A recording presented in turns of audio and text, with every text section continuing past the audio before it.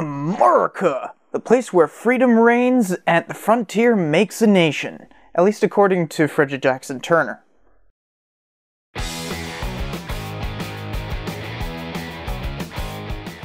Hey, Cypher here with another Historians Who Changed History. This time, Frederick Jackson Turner. But first, we have to conquer the ideal of American exceptionalism. It's the idea that America has something particularly special about it. You know, something that makes this nation particularly wonderful. You know, because of the ever-present freedom and whatnot. I could do an entire episode about American exceptionalism, but it's kind of hard to pin down, since everyone has their own opinion of what makes America great. But besides all of that showboating, there is significant historical theory behind that. And no one has given American exceptionalism such a credible voice as Frederick Jackson Turner with his Frontier Thesis. In fact, nearly everyone has used the Frontier Thesis, consciously or unconsciously, as part of their explanation for American exceptionalism. It has truly given identity to America, and that's no small feat. Frederick Jackson Turner was a fairly minor historian before bursting onto the scene in 1893. He had done his dissertation on the early Wisconsin fur trade, so nobody actually expected anything special out of him. He was just another presenter at the American Historical Association during the World's Columbian Exposition.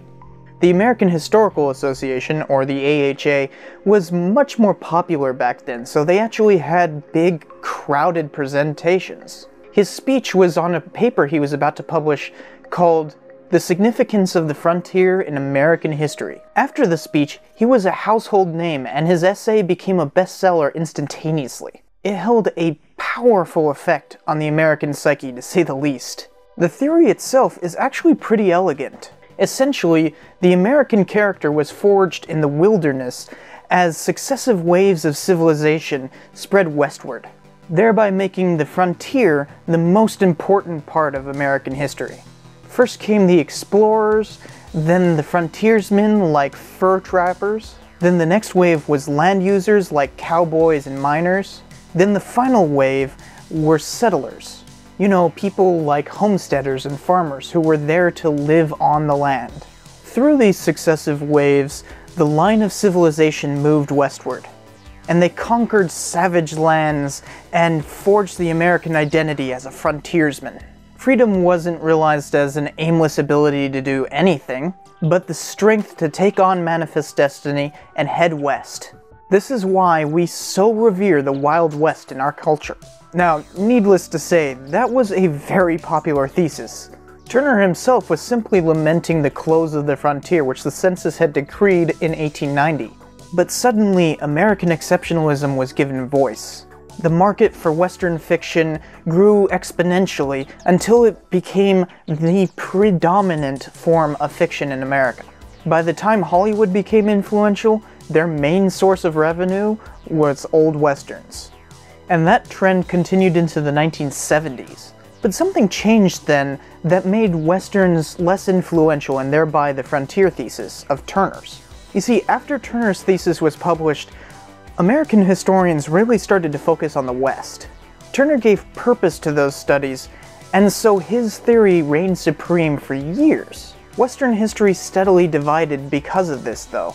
As you might have guessed, there's obviously problems with American exceptionalism and even the Frontier Thesis itself. And a student of Turner's formed the perfect opposition. Hubert Eugene Bolton created an alternative theory that is often called borderlands history. It had a different emphasis, and it eliminated American exceptionalism from the equation.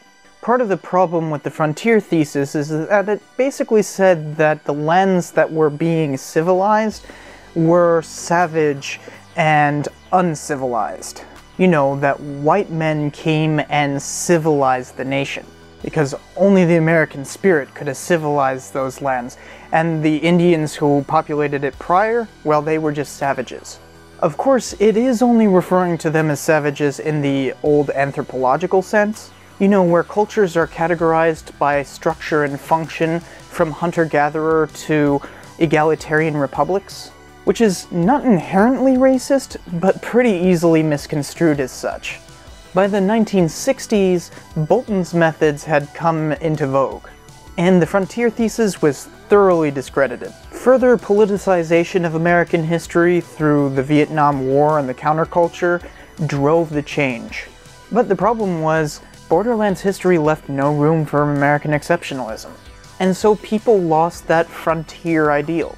And that's why the Western genre in Hollywood died in the 1970s. Of course, there was a backlash, so a lot of popular history has to do with the Frontier Thesis and carries on that tradition, whereas academia has pretty much moved on. So the Frontier Thesis still continues to play a significant role. Every time you hear someone claiming that America is special in some way, you can pretty much guarantee that the Frontier Thesis is somewhere in the rhetoric.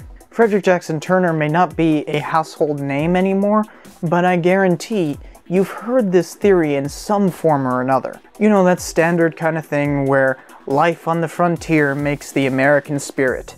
It still informs the American mythos and tells us what to revere, whether or not it's invalid.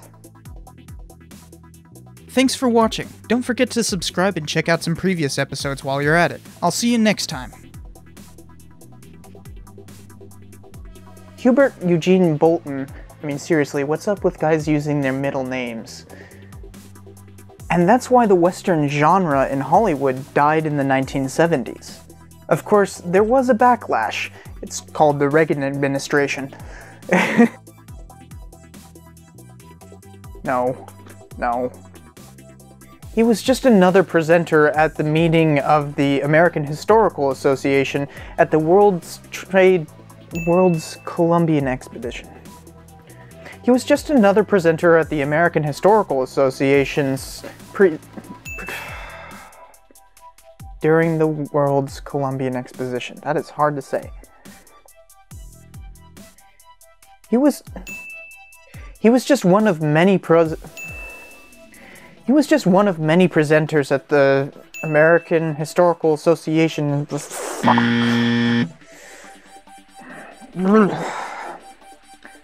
He was just one of many presenters at the American Historical Association of the I just spat all over myself.